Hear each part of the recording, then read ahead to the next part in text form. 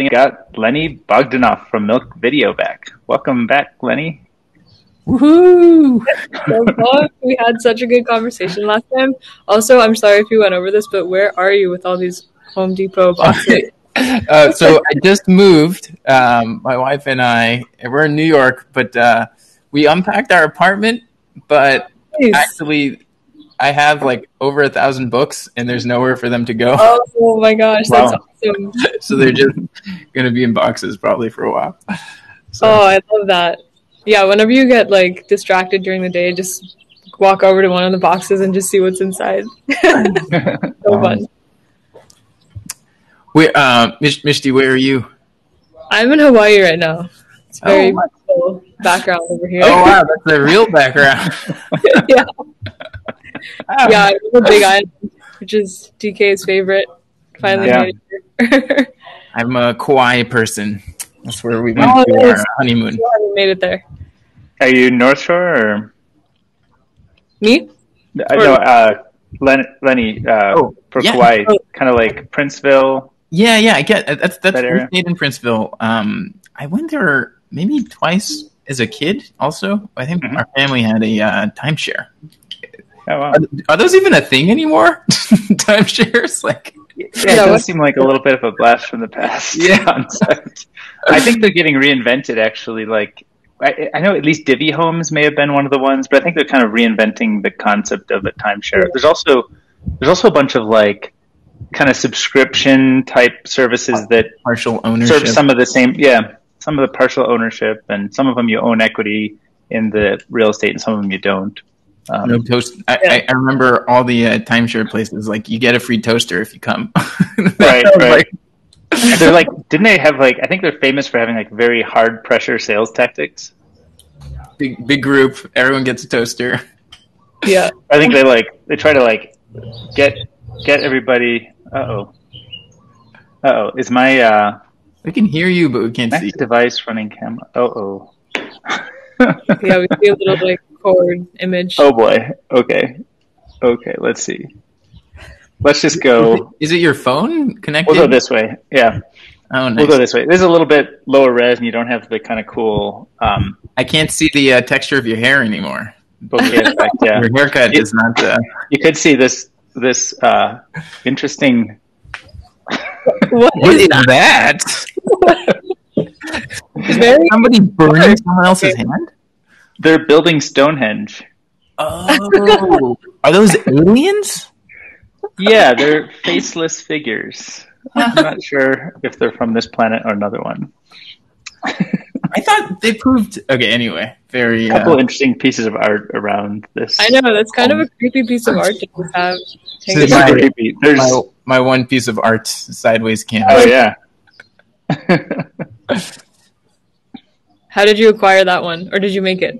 I made it. It's so there's a painting called The Ninth Wave, and I took the Ninth Wave picture. It's like a 16th century, some Russian guy, and then, or maybe it's not even called The Ninth Wave, but I blurred it and then parsed it through like a image kind of processing algorithm, and then painted the results. So it's kind of an interesting thing. Oh yeah, it's called painted the results. You were using a brush and oil, or what?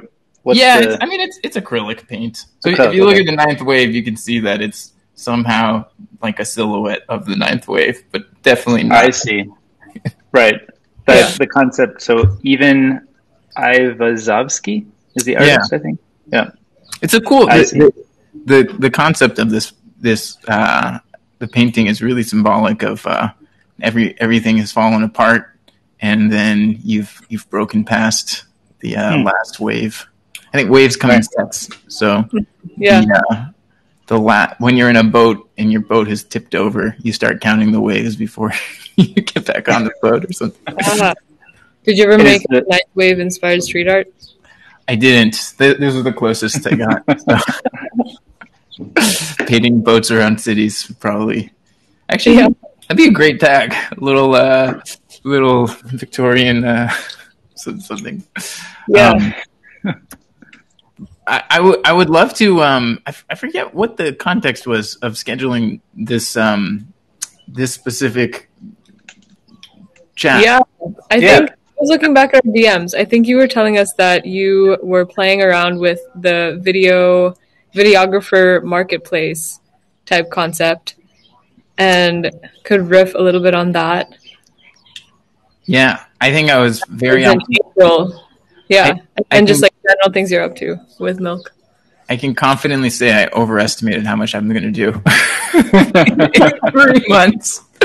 Yeah, maybe this is a story of anyone building anything. So we hired 2 people full time, which is very exciting. I was in South Africa last month. We hired one person who we were contracting with. I went to go meet him in person.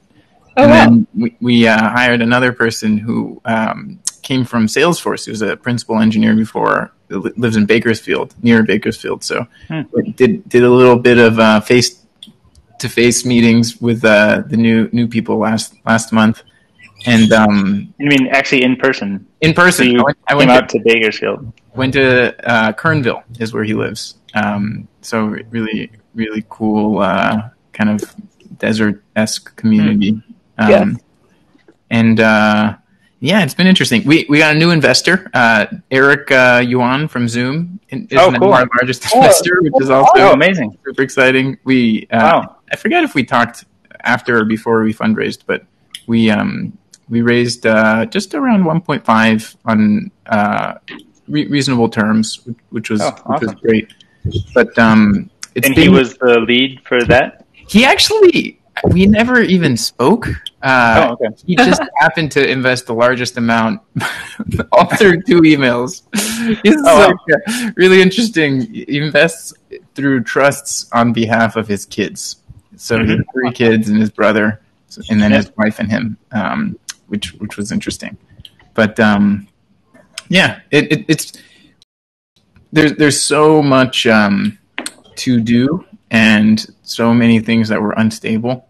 So I think we're kind of stable now as a product, but we were hoping to do many, many more things, and we're just barely scraping it together. But it's been very interesting. Just the first 6 months of a company as the product being launched, and the number of things that we've been kind of challenging.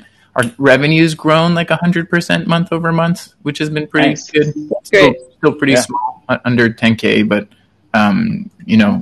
Ross, my co-founder, is hustling away. We got a couple of big clients like VMware and some other weird companies you'd never heard of but are huge, which has been fun. But ironically, there's somebody emailed me today saying, "Why don't you guys have a video editing agency?" I thought it was very timely.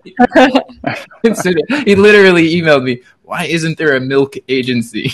It seems like it's a good idea. I don't know if I caught all of the catch up on that idea, because it sounded like, I think from our DMs, you were doing some stuff there, and it sounds like what you're saying now is that didn't hit the optimism that you had, but is it that you figured out that you do like that, or you don't like that, or it just didn't grow as fast as you hoped, or kind of what's the state of the union there? So I think when I had messaged, we were changing our pricing. So what's been interesting is we peaked at the number of new customers probably in February, new customers in a month. I think we had 20 new customers or something sign up. But the revenue that we got from that period was the lowest because we just kept increasing the price of the product. So the latest is we now have a product that's $1,000 a month that we work with a company and then manually edit the videos for them through our tool. So they're paying us essentially to use the tool, which is really interesting. Some companies, they just need the end product and cost is not a big issue.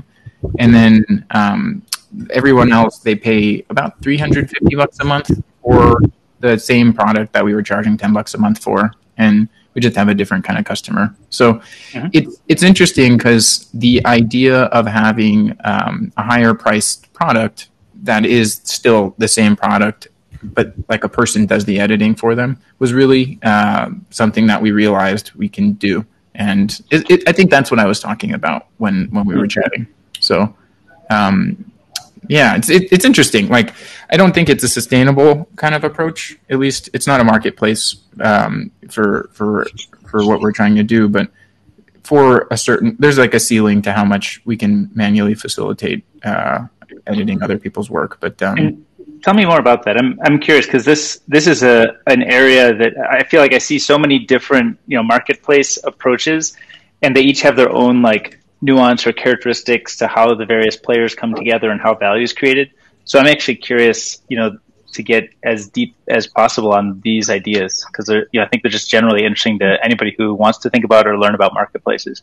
Yeah. So I think, so there's like, you can be an opaque marketplace like Uber, or you can be transparent marketplace like Odesk or something. And I think in our case, we're more on the opaque side. So somebody has something they want, and then we work with them. So we're facilitating the talent, whether it's through employees or contractors, and then making sure that the cost for providing the service, is smaller than the paid result. On our end, our goal is to phase out. So we're not necessarily building a marketplace. We're more, I think I had mentioned last time that we actually started out with the idea that we're going to build a marketplace. Kind of like there's these services that'll write a blog post for you, at a monthly subscription, or you can get like, I don't know, like a EA or something at a monthly subscription in ours.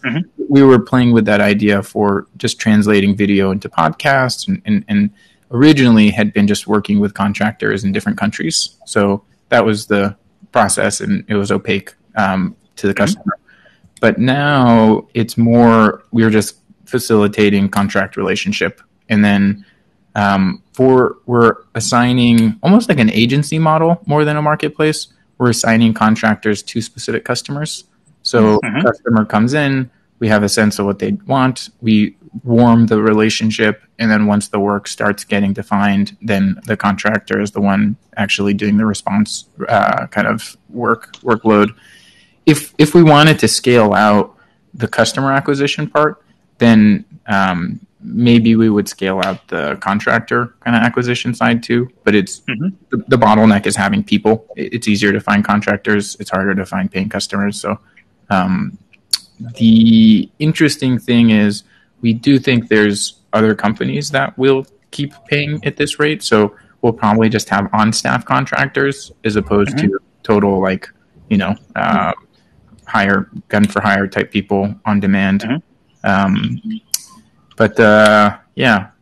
How do you think about the sort of packaging to a customer? Like what, because are you explaining the fact that you're going to set up a relationship with a contractor and they're going to use your tool, or do you just say you're going to write a spec and we're going to give you the video content back, or what is sort of that packaging look like? When I say it's opaque, I mean for them there's no contractor, or they don't have a notion for the contractor. They're just getting the service at the end.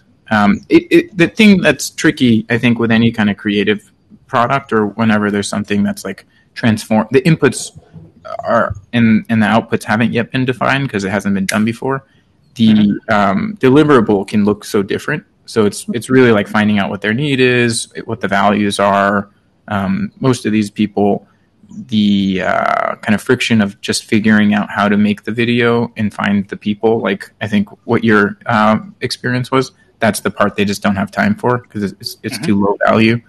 But some people like the immediate turnaround is the most important thing. And other people like the design aesthetic, like the planning around that before is the most important thing, like fitting a certain specific governance. So I do think if we were, so the big question, and this is the thing I think we disagree on, or I just haven't seen proven out, but if we were to build out a marketplace, literally, where someone was just facilitating video editing work, I don't know how big that could be without somebody bigger just creating the same marketplace and then sucking up all the attention, like an Adobe or something, turning Behance into a hiring marketplace, or Odesk creating like a categorized, very specific marketplace or something. But we had a very interesting process in March, April, May. In April, a big video company reached out to us, kind of interest in acquisition, that kind of stuff, and they showed us some of the products that they were working on. And I think essentially most of these big companies working with enterprise companies are really supplementing their product with people to kind of get set up, like generally. That is, I think, across the board the experience. So I think what we're doing will probably continue. It won't go full marketplace. It'll just always be like we're just paying for the labor by providing like a very bespoke kind of enterprise service. So I think that's where we're leaning. But ideally, what we want to do is keep reducing our price such that we're actually fulfilling the price kind of revenue through just scale, as opposed to these like having 100 bespoke customers. Rather have 100,000 cheaper but consistent smaller customers. So And when you say, just to make sure we're definitely talking the same thing, when you say marketplace, are you talking about a marketplace like this? There's this opaque or transparent version. Either of those you're calling kind of marketplace, right? Yeah, or I think marketplace in the transparent way is like you can pick. You have some inventory that you can pick from, or you as the marketplace, as the platform, you're the lister of inventory. The place where people are discovering what they're there to purchase, and then possibly you also facilitate the relationship to the extent that there's some value capture on either side. So I think on the opaque side, it's more like Uber. I would still think of Uber as like a driver marketplace, but you're expected to get a baseline service, and the market is bumping off people who don't provide, or they're facilitating quality at some level. And on our end, we're not really a marketplace at all. We're just like facilitating a product and kind of taking contractors. I think at an early stage company, that's just normal for anything. So I don't know that I see a strong disagreement. Is there a certain point where? So what we had talked about, you were mentioning that a marketplace opportunity is more defensible because the idea of building the kind of brand and community of people who are high quality post production type people. This is a context from okay. Discussion. This is from when did we chat about this? Like 3-6 months ago? Yeah, this is a while ago. Yeah, so I've seen a couple video editing marketplaces just come by. I think I've sent you one, but I don't think of them as like being huge businesses. Whereas I think the software approach is the thing that is has huge potential, especially as video becomes more and more an asset that people want to do something with. So that was the disagreement point. I think the marketplace itself is a good idea and necessary, and the need is there. But I think opportunity wise, it'll be sure. And I just to clarify, at least where it sat in my mind, I don't know the words I may have used. I'm sure we have the video to review, but in my mind, the main thing that I was thinking about not is getting the listing content from suppliers and demand, but it's more like providing the service. So kind of orchestrating the people who help provide the service that makes Milk useful to people, instead of saying, here's the Milk tool, use it how you want. So I think it could be that a marketplace is a nice way to do that. But even, maybe on the defensibility point, I don't think you should make a marketplace if that's not a good idea, if that's not what customers want. But I think if you are orchestrating suppliers, who are the good people, who's available in what form of contract situation or full-time situation. But you can orchestrate that human capital along with the tool to provide like a really unique, efficient, low cost, high quality experience.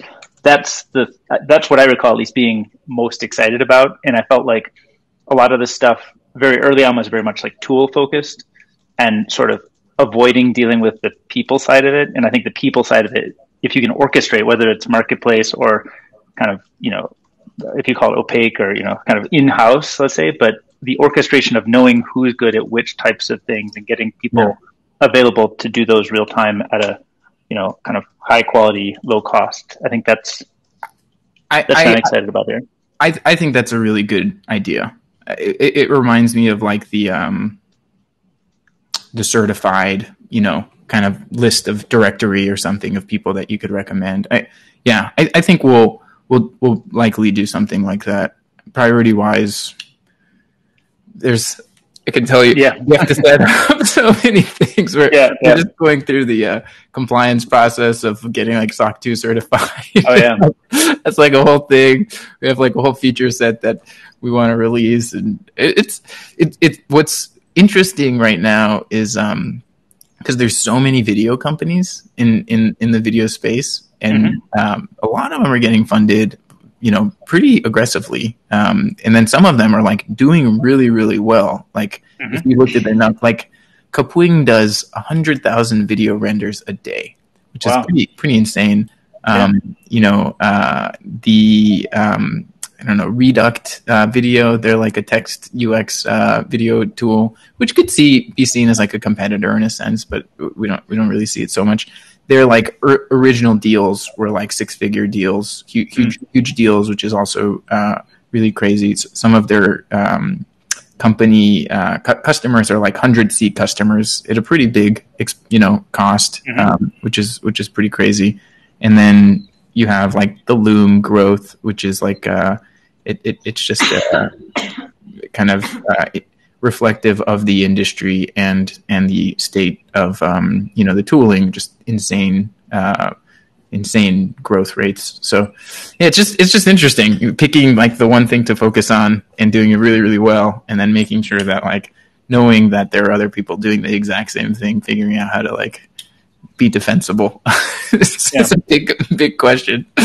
But I think a lot of defensibility in this style, I think, is going to come from just customer relationships, right? Like, so if you can develop customer relationships and serve their needs well, it's not like they're just going to switch to something else that also does that for roughly the same price.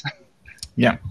There's a company that was funded, or they announced their funding recently, that does like your internal company YouTube, which is basically hosting, managing of video content that your company has. Oh, right. To be a source of. Is this the one David Ulevich from A16Z did? No, I don't think they got A16. I think Index invested in them. Okay. Oh shoot! Did A16Z invest in them? That would be really impressive. I'm gonna look it up now, because I remember David Ulevich tweeting about a thing around like system of record video for a company. Wow. Yeah, actually that might be the same thing. They're called something. Yeah, that sounds right. Rewatch, yeah. Oh, I didn't investing in realize Rewatch. A16Z invested in them. Yeah, there's the link. Oh wow. That's impressive. When I saw this, I was like, I was kind of like unsurprised that this need is being met and is underserved, because we use an internal build of this experience. We're having this highlighter experience. We have an internal build that we use to be kind of our system of record for all of our video content. And we have it all transcribed and indexed and available for us to use. Now, we've never considered really making it available to third-party companies, but it's interesting. I didn't realize their. I guess I saw one investment announcement. I missed this one. But what my kind of thesis here is, I don't know if you saw the recent iOS announcements and all the features and stuff. I haven't followed it closely. What was interesting? One of the cool features, which was this inevitable thing we were just waiting to see, is all your photos are now indexed. The text written content is indexed and searchable. So, right, okay. This is like the Google Lens competitor from Apple. Yeah, and the expectation was this was always going to be, whether there's an app or OS level thing.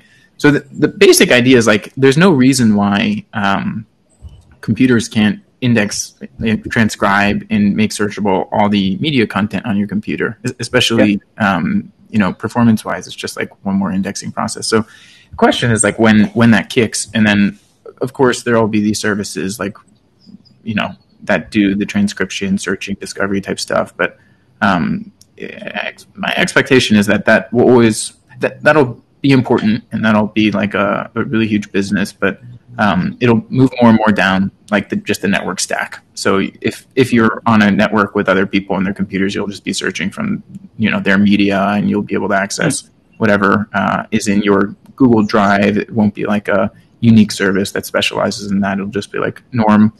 But the creation part around what you do with it, I think that'll always be like, there's kind of like a it's the difference between like a closed system where like there's a limited number of things that you'll end up doing, or kind of interactions that you'll have customers or your users actually have, and then interactions that can have like infinite endless types of touch points where you can essentially keep doing this thing forever to the extent that you feel satisfied. So I feel like those like the infinite opportunities are much more in like a creative tool type ecosystem, and how you become applicable. Like one of the things that we're looking at is like, what are the small things that are repeatable that you're able to do that expand your market share or expand your customer base. And for us, the idea of like making visual templates for specific topics is a really important kind of business move. And people have the inputs of,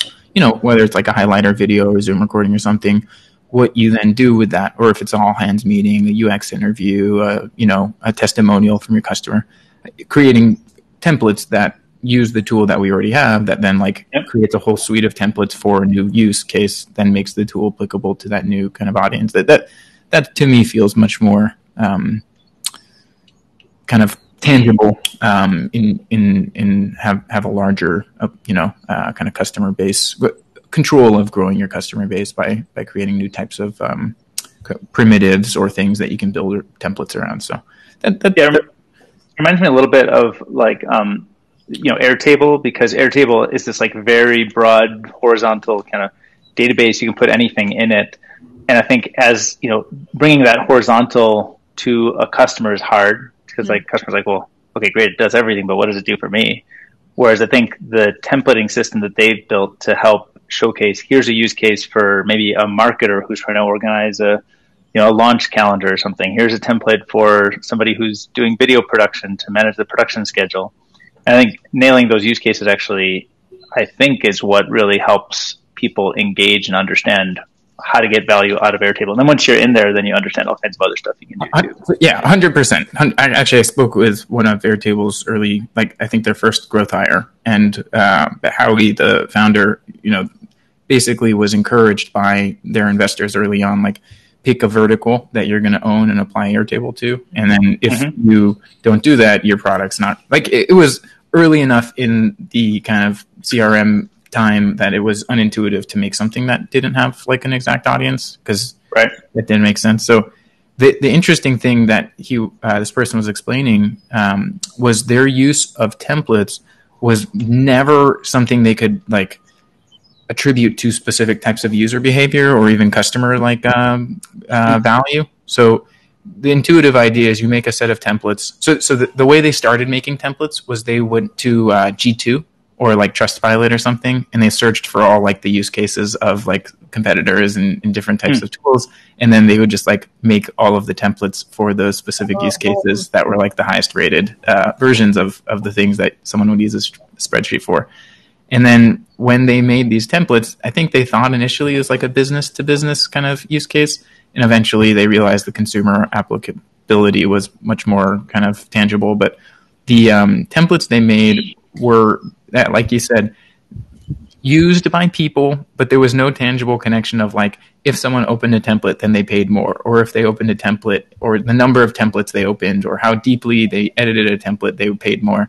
It was more like they would open a template, see the tool being used, and then like do something completely different. And the templates were more like educational, just to see like it's like onboarding. Exactly. So what they realized was like templates were just the onboarding, and they tried to figure out like in their onboarding what templates to show the person to figure out what would be applicable. But it was really just they used the templates to figure out the tool's applicability to themselves, and then they use the tool in a totally unrelated way, which is kind of what we're targeting to do. But I think the difference with design stuff is like Canva's example.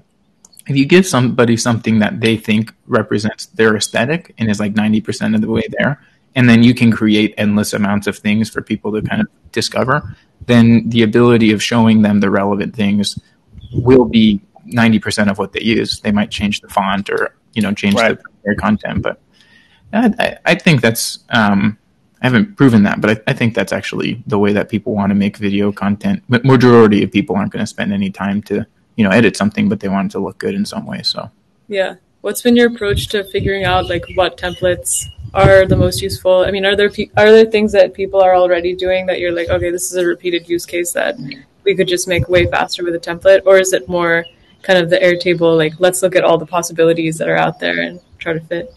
Yeah. So we're really trying to be synonymous with webinars. So that's just any kind of like within webinars, there's like specific kinds of verticals, and then we're just making templates for those specific things. So webinar with 2 people talking, Q&A with like a group, someone who's like talking about a product and they're presenting it, like creating a couple visual like ways of how the person's face gets cropped or how like the title or description gets pre-filled, and that ends up being more complicated to do in like some kind of video editing software. But if the parameters that you have to modify are limited, but you're still using your own content, it becomes really usable. And what people are doing now is, I think I maybe mentioned this last time, but they're taking their own video content, bringing it in, and then like, they have like a couple templates they themselves have made or use, and they just keep using that again and again.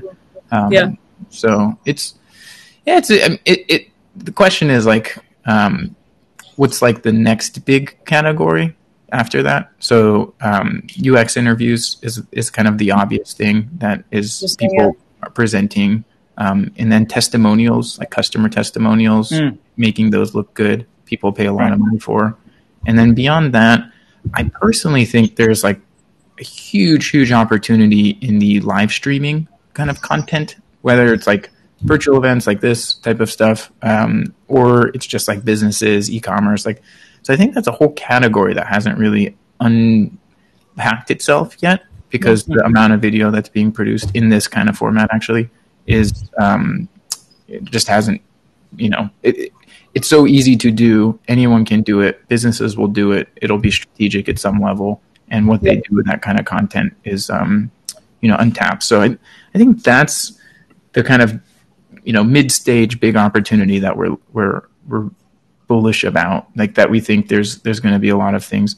What templates that looks like, I don't know right now, but I think that's going to be like the step change in the amount of video content being produced and the number of minutes of video being produced that will be applicable for. So have you thought about, I mean, it's interesting that you have all these use cases, and they all sound like credible and category kind of defining type things. We could find a lot of customers. And if I go to Milk.video today, actually I'm just going to pull it up. It says, turn your webinar into video highlights. Turn your webinar or any video recording into an engaging video highlight. It's very kind of horizontal and platform in nature. Whereas I wonder, what if you just like did, Milk.video /UX interview? We are. Oh, you do? Okay. Yeah. We're just it's really interesting. We're able to, so we have like case study, kind of a plan, based on the webinar category. We're going to release like 50 to 100 webinar related templates that have their own category. Oh, cool. Create case studies, and then more or less create these different categories. The people who will pay to make a webinar video kind of into an edited clip is like a very specific type of person, and the amount that they'll pay is dramatically more than the type of person who will pay for like a social media video. So functionally, we provide, say, the same thing as, say, Kapwing, but we charge 10 times more for the, a lesser product, a less refined, less stable product, because we've picked like a very specific vertical to focus on. But then the verticals that we're focusing on, again, continue on like, what does an enterprise, large scale company do that has a mature team and, their lack of resources, time, but they still need to have like quality. That kind of specific group is what we're edging toward. If we wanted to, we could build like 10, 20 case study use case pages and have examples, but I don't think we could handle it right now. That's the other side. So Right. we are slowly edging. It's an interesting problem. We were having plenty, because video's not surprisingly very complicated. So I guess you've discovered this in your own approaches, but even just working with recorded video and being able to do it effectively and cost effectively is it doesn't, your existing knowledge of making things does not really carry over. You have to like figure out a whole new category of stuff. So that's Right. how it is. But have you found, I guess like we use a bunch of APIs that help simplify a lot of that. Have you found sort of a lot of experimentation with different providers, or do you have like a few core ones that you... we do everything ourselves. Yeah, we have our own video rendering thing. It's all packaged, different kind of tooling around that. Intentionally so, because then it gives us room to be more expressive. The only thing we use external provider for is transcripts, which a great tool is Assembly AI. I don't know who you use, but cost-wise, they're really, really great. Speed-wise, they're really, really great. And quality-wise, they're, I think better than a lot of the more expensive options. Oh, really? I was not even familiar with Assembly AI. Yeah. So I mostly have looked at a lot of the GCP offerings and Rev.ai. Yeah, Rev's good. So the difference, I think, is Rev just specializes in certain types of... They have really great labeled data, but the models are not so great. And Assembly AI has really differentiated themselves in like just staffing great deep learning kind of practices. They update their model pretty frequently. It's surprising how good it can be. But we use GCP for non-English related translations, so it's good, but it's also not that great, and it's very slow, which sucks to build UI off of. So, but That's cool. That's cool. Yeah. Yeah, we use Rev for all the manual stuff, and then Assembly for the automated stuff. Yeah, I'm looking at Assembly right now. the cost for Assembly versus Rev is it's pretty dramatically. So they're quoting it as $0.00025 per audio second.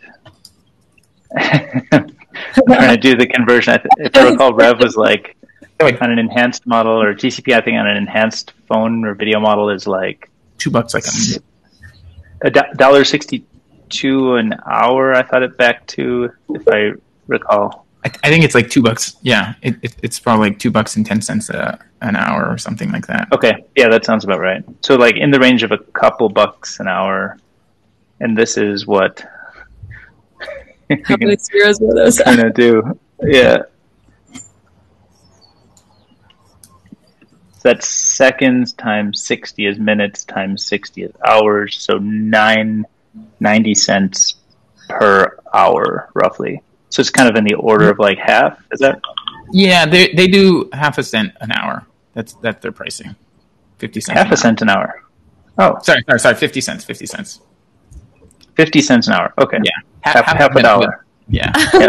Half a cent, $1, 50 cents. Yeah. The US doesn't make any sense. I think Rev, its scale is actually cheaper, but they're also like in the dollar something range an hour, if I recall correctly. Right. Do you know the people behind Assembly AI? Yeah, it's one guy and then a team. I think they just raised this Series A round, but super responsive, very helpful. We have like a shared Slack, and 3 of their team are kind of, they'll answer questions and give timelines of model updates and stuff, which is really nice for somebody. Yeah, it looks like super well done. Yeah, like the website, all the messaging, the blog posts, just looks like super pro. Can't believe we never ran into this. So if you were trying to give Assembly AI advice on how to meet us, for example, because like we didn't make this connection until here, like how should Assembly AI be in the conversation? Because maybe that's informative for how Milk should be. That's interesting. So their customers are like, they want Loom to use them or Descript or somebody. Like they're trying to be like the infrastructure of some of these larger things. I don't know. We found them because they have the best G2 rating for transcripts, and that's where I was looking. And then they were just extremely responsive the moment that I reached out on a Sunday in the morning. Which is always impressive. Jumped on a phone call and 10 minutes later. I think I don't know. I don't know how you guys looked up your providers, but I imagine they would pop up more and more now. Okay, we first started investigating the transcription stuff years ago, so maybe it was just not as, maybe they weren't as active in the space. Are they more relatively newer? I think there's like maybe 3-year-old company, 4-year-old company. Oh, okay. One thing is, I remember I was using GCP because I knew that Descript used them because of a blog post that Andrew Mason had written, and that was like, the benchmarks that they ran. And then I knew that Rev was very popular for a while, also because the tooling, they had all the label data that you could want, so that was like an obvious reason why they would be better. And I was really impressed just how much better Assembly AI was. And then performance-wise, like it's very, very fast, which is impressive. And they're willing to spin up dedicated machines just for your workloads if you actually work with them. So that's impressive that they could. So given just sort of the depth of the bench at Google and kind of everything Google does at scale and as cheap as possible and great deep learning people, like how do you? I mean, I'm impressed that Assembly AI can come to market and offer like faster, better, cheaper. It's like, think of, do you want to buy, a thing from a company that produces like 100,000 widgets, or do you want to buy from the company that like specializes in that like single widget that like fulfills your purpose? I think the problem with like the Amazon, Google kind of approach is they don't deploy updates that quickly. And their infrastructure was designed, I think, for the first round of kind of transcription. So it's more for short speech. So their API is literally, horrible to use for long speech. It makes sense that they would update that at some point, but they haven't. And then on their end, their whole model kind of based the Assembly AI, I think, strength is that they're implementing models that have architectures, basically like any kind of automated speech to or text to speech kind of services generally like top out at like 95% accuracy, and then after that it's really hard to get better. Whereas like a person can at least get like 99%, 0.9 or whatever. Yep. The differences though is not so much in the label data, but it's the architecture of the actual model. So if you apply the breakthroughs of self-driving cars or whatever kind of latest kind of areas research is being applied to, and then you apply that to speech to text, actually you can make your model accuracy significantly better, even with the same label data. So kind of Assembly AI's response to how can they be better than Rev, which is getting tons of speech that's labeled and whatnot, is at a certain point your models don't improve unless you change the architecture, and that's what they're focused on, is kind of architectural iteration. So so they have none of the sort of legacy architecture to support, so they can just kind of start with the best known techniques today.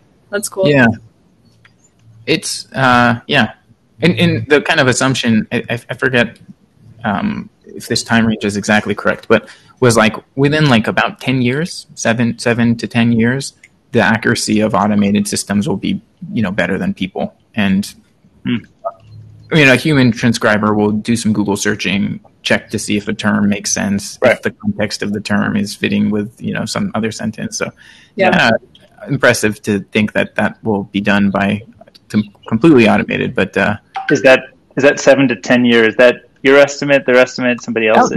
That was what Dylan from Assembly AI had said. So, yeah, cool. I wonder with that, I think quality is certainly one axis of kind of expectation or decision. I've also I've even drawn the graphs when we think about sort of transcription as it relates to video content around how the cost of transcription should be kind of roughly rounding to zero, like soonish, it seems. Yeah, I mean, there's no reason it can't just happen on your computer right now, right? Right. And at a certain point, like, this is what I mean. So Spotlight on Apple's computers is the thing that you associate with indexing your files when you search for something. Yeah. Why all the media files on your computer being, backlogged to be processed, or on a phone, everything being backlogged to just get transcribed is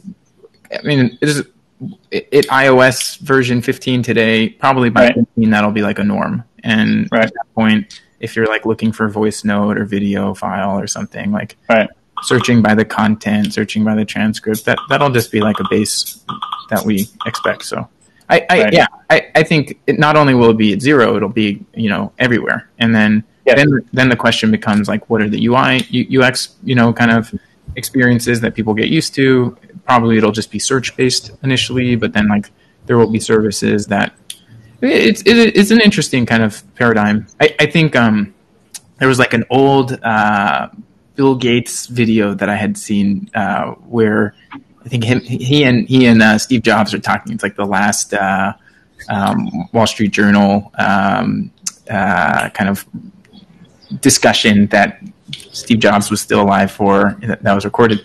And it's, I think, in the early 2000s or maybe even the 90s. I think it was the early 2000s. But the kind of bullishness that Bill Gates had on voice interfaces is really interesting, because I feel like that didn't really manifest in the way that he was so confident about. But I think that those are like the things that are now kind of taking place in just all of the Office software that we use, like all the kind of tooling. Yeah, it reminds me, we had Eugene Way on, and he was talking about how like any media you create should instantly be like able to be consumed in whatever media format the consumer wants, like depending on what they're doing and what they want to use it for, etc. They're just like, make a video, but it should be audio only and text and like whatever, sliced and diced in all these different ways, just automatically, and then push it out. Yeah. I have a very weird pattern of when I watch TV. If I watch like a Netflix series or something, I go captions on, and then I skip every 15 seconds. So it's more like it's like a like reading your yeah. So I'll watch like a season of a show in like 2 hours or something. Wow, that's so interesting. I've never tried that. Have you ever tried explainer mode? I think that's what they call it. There's like a audio version. Yeah, audio descriptions. Yeah, have you done that? I turn it on by accident sometimes. I'm always impressed. They must spend a lot of money to create it. I can't believe that many people. It tells you like a man is walking into a room right now. Yeah, exactly. Yeah. The scene is panning. A woman in a red dress walks into the screen. Like, it's wow. So Amazon has it on all their like original pieces, and it's impressive how it's like listening to a story. It's kind of a weird. It's like listening to an old 1950s like radio show or something. Yeah, exactly. But that would be another part, like to serve Eugene's use case of being able to kind of multiplex and demultiplex from any format to any other format. Kind of the explainer content. I mean, that would be a super hard one. Could you imagine the day when somebody builds an AI that is able to process video content and write explainer? Well, so I think there was a big, I'm blanking on what the name of the model was, but there was a relatively significant announcement Facebook made where there's like a word vector system of seeing words in relation to other words as kind of a thesaurus, like a kind of search query. They apply that to, images. So you can kind of take the contents of an image, then look at the relationship of those words of the described image, and then be able to create another set of words to describe that. And then they apply that to video in the same way. So you can then describe scenes based on this way of finding the sentences that make the most sense based on the words that are associated to the objects. It's happening, which is kind of cool. Then Google is doing this with making search results where you can search for a specific point in a video which previously was done based on people creating timestamps, but now they're just doing it based on the transcripts, and then they're doing topic-based kind of, starting and ending, which is cool. So if you think about 50 years ago, it was like people on radio shows describing stories, and now today that's automated. Then I guess 50 years from now, we're going to have people or algorithms creating TV shows, and then the kind of common archetypes of narratives being described in... That's exactly what he was saying. Yeah, right. That's exactly he was called it the storytelling singularity. He said that, like, just like you have kind of, I don't know, templates for code or whatever, you can have templates for stories, like feed something in, like maybe feed a spec for a couple of characters or whatever, and then spit out 50 versions of your story that can then be like piloted to different audiences, and like almost like choose your own adventure style books. Did you see the YouTube kind of fiasco of people who are creating auto-generated children's content of very they were creating like very sexually violent kind of funky auto-generated 3D content that was getting recommended in children YouTube algorithm circles. And it was basically automatically creating content and then getting recommended in. It was creating huge amount of ad revenue for the people who were creating this stuff. I'll find a link and share it. But oh wow! So just like random independent creators auto-generating the stuff and putting it on YouTube.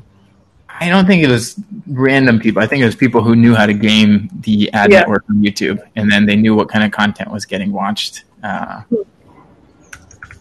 Interesting. Wow. Yeah, there was some very funky stuff. They were I still. Go ahead. No. Yeah, go. Sorry. I was just saying, it reminds me a little bit of like early on. I'm sure there's still plenty of this today, but like as the web didn't have all of its content, there wasn't kind of a content matching every query. There would become these like kind of low cost kind of bot farm kind of human assisted bot farms that would try to create content that would serve queries that were getting generated but that were underserved on the web.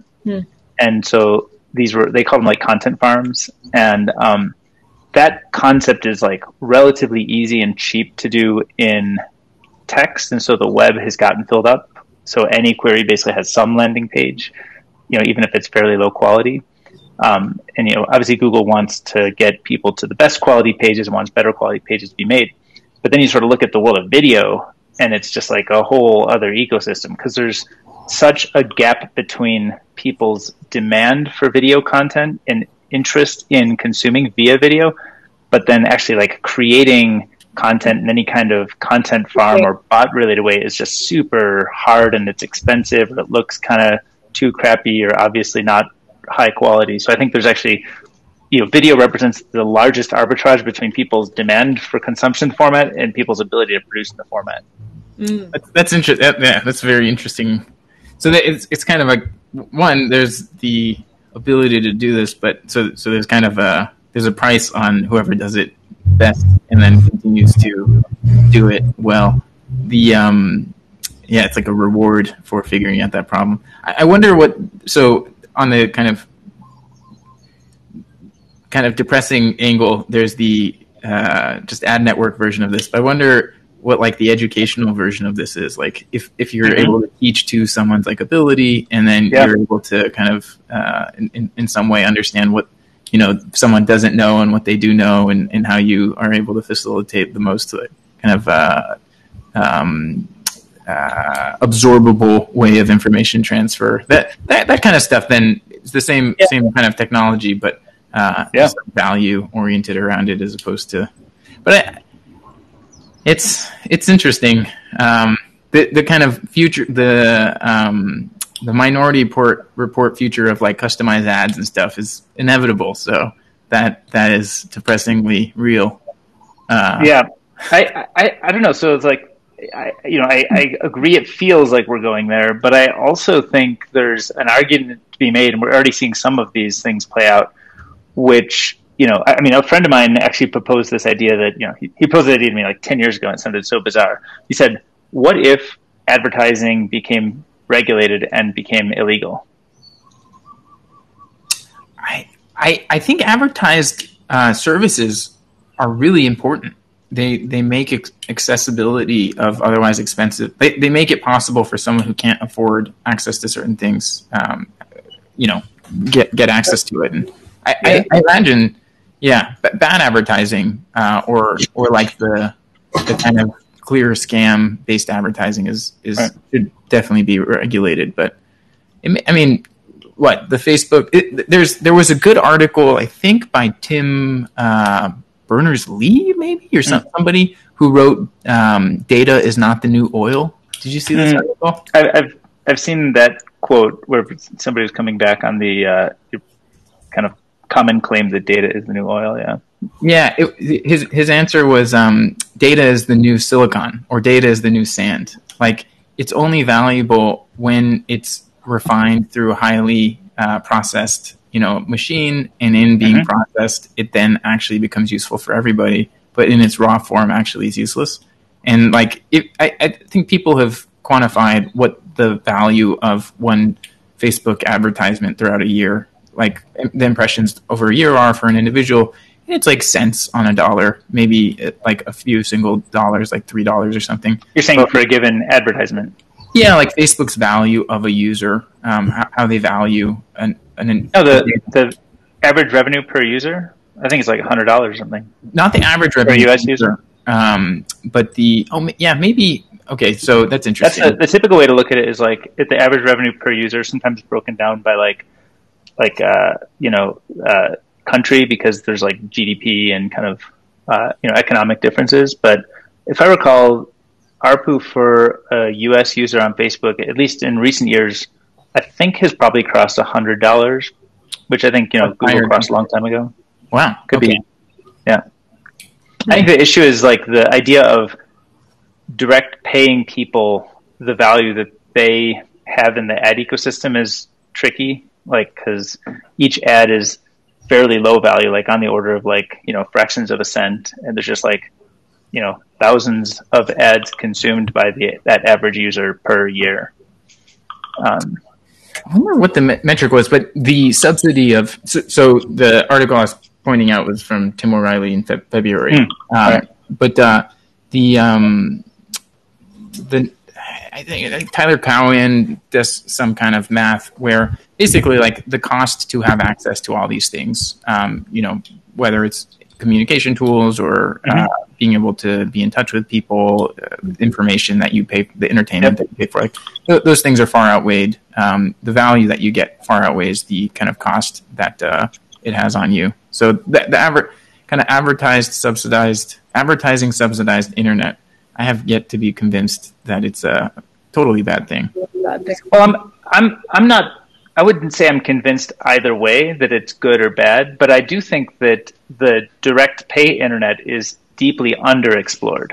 Yeah, because when most of the large platforms were created, it was nearly impossible to collect payments, and it was a very uncomfortable thing for people to do. So I think I'm excited about a future. I think sure, ads, they're fine. These are businesses. I don't predict they become regulated out of existence anytime soon. That was more just like a bizarre thought experiment. But I think the thing that I'm more excited about is that there are people willing to pay for content. It doesn't have to be everybody, but if you can help serve people's needs and desires to pay for content, that payment and the communications and sharing around that could actually subsidize people who don't want to pay for content. So I think you can get like a similar subsidy, but instead of advertising like teeth whiteners, you're sort of like providing a conduit to pay for content that some people want to pay for, and that becomes the subsidy. Yeah, you're just describing like the kind of Substack, OnlyFans kind of progression. It's interesting. Yeah, there's some of that. We haven't really seen that work in a really broad networked way yet, because like Substack is not a super networked tool. Like it's a very like utility tool, which is great.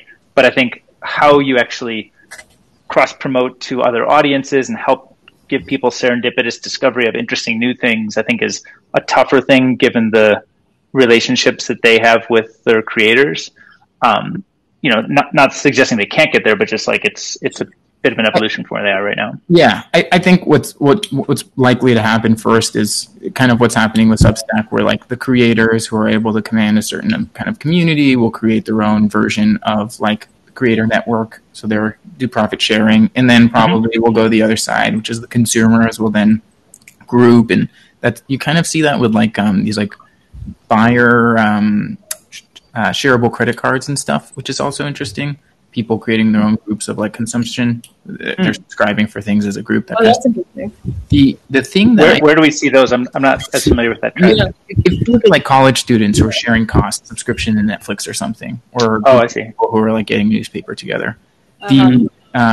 The thing that's interesting. My wife is writing a book. She just got an agent for this, which is a really big deal, on the consequences of everyone being like a news publisher in like an algorithmic world. And I think it's so tricky, right? Like my mom is an anti-vaxxer, which is very interesting because there's enough information that fulfills her like category of areas that justifies a way of thinking. And if you look at like the Trump world of like the farces that many people may have believed in, that not politically in any way, but like things that were clearly wrong, it's like possible to create that world of that kind of the information economy of, you know, making money off of believing something because the means are there.